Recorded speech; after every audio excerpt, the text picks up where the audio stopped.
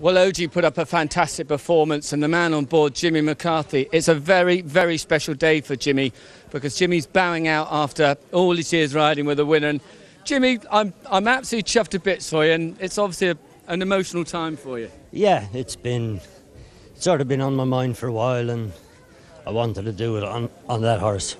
And for Mrs. Robeson, she's been very good to me over the years, and I wanted to go out on him. I was determined to win one more on him, seeing as he gave me the only Grade 1 I've ever had, you know. Look back on your career. Let's start it off, you know, going back and all the different people that you've ridden for. I've been around that long. Most of them aren't here anymore that I used to ride for.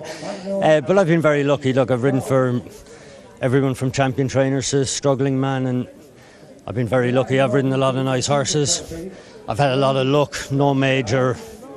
No major breaks or time off for stuff like that, so I'm getting out in one piece, so I count myself very lucky. And talks about your Cheltenham Festival success. I mean, they've been brilliant, you know. Well, I mean, look, Liverpool has been luckier for me than Cheltenham, to be fair. I've had a good few winners at Liverpool, but... What would be your best horse that you rode?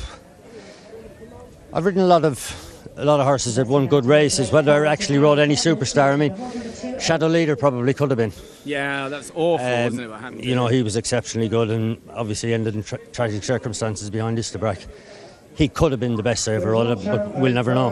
But you've ridden for some, and you've always been very popular and very loyal to people. Oliver Sherwood, Charlie Edgerton, all these sort of people. Yeah, I've had plenty of good people behind me for, like I say, a very long time, and none more so than Mrs. Robeson herself. It's probably, if the bookies are running a book, it'd be who'd go first, me retire, her retire, but she's won that bet. And what do you think, what is the highlight of your career? I don't know, I've had plenty of good days, I suppose. Highlight is having had a good time and been very lucky and get out in one piece and say thanks very much. And of course, how long have you actually had a licence for now? I think I had my first ride in 1987.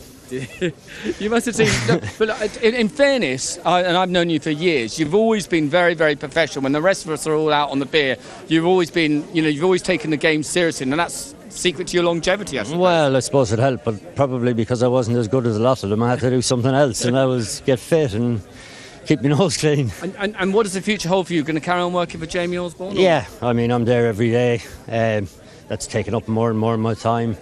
I coach a few of the kids, Tom Garner, Gavin Sheehan, Eddie Lenihan. That takes also a bit of time, so there's still plenty to do. And have you any regrets leaving the game, or? None. Absolutely none. It's been very good to me, and I've been very lucky. Well done, Jimmy. All right, cheers. Oh, yeah, we second those thoughts, Luke.